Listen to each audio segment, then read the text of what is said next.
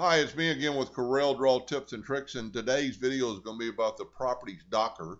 So when you've got a text or font written out, you can change the font, the type of font, you can change the size, you can make, if it's a boldable font, you can make it boldable, italics, underline, or justified, horizontal alignment. You can actually, you know, change the text and, completely, and it's called the text editor. Um, But this right here, a lot of people don't even know it's there, text property. It's the same thing. It's under your property bar under text property. But right here is the same key. It's opening up your text property.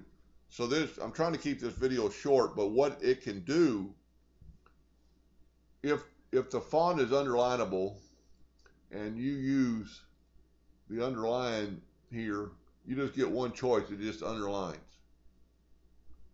But if you go to the Docker and pick underline, it gives you a bunch of options.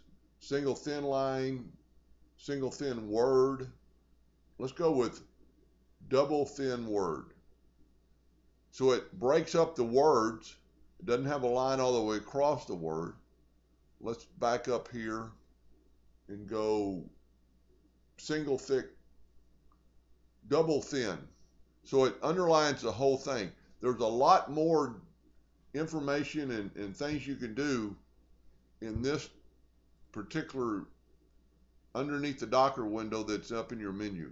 So those are some things to look at because that would look pretty cool to have double underline.